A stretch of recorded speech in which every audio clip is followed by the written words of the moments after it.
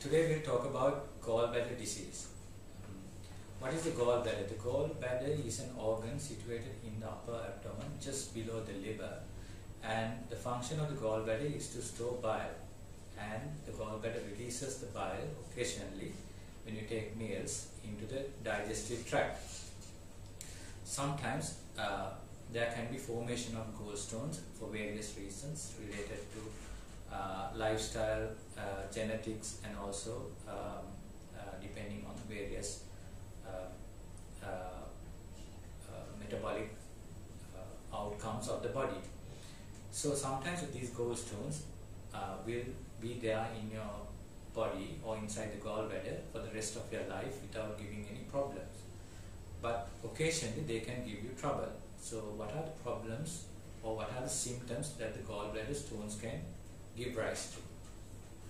Sometimes gallbladder stones can give rise to what we call a biliary colic, where there is period spasmodic or like spasmodic contractions or spasms of the gallbladder, where you feel that there's a catch in the upper part of your abdomen. Or sometimes these stones can result in blocking of the gallbladder, which causes a distension or a swelling of the gallbladder. And the gallbladder sometimes get inflamed or it can get infected. Sometimes these stones can come out from the opening of the gallbladder into the bile duct, which can cause a block in the bile duct. So any gallbladder stone or diseased gallbladder which gives these symptoms will require a visit to the doctor. And once you go to the doctor, when you see a specialist, they will ask for an ultrasound scan of the abdomen to visualize the gallbladder and the liver and the biliary tree. And depending on the problem, they will recommend you whether you require surgery. And if there is a requirement for surgery for gallstones, it will be a laparoscopic cholecystectomy or laparoscopically removing the gallbladder.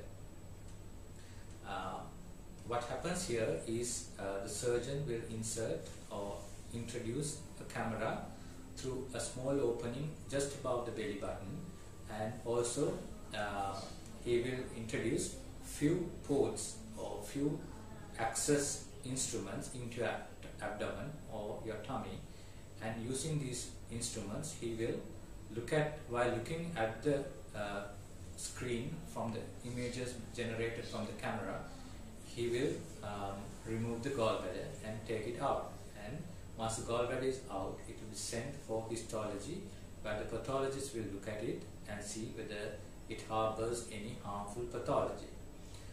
Generally, gallbladder surgery is now a day surgery where the patient can come in the morning and leave in the evening or the next day. And laparoscopic method of removal of the gallbladder or laparoscopic cholecystectomy will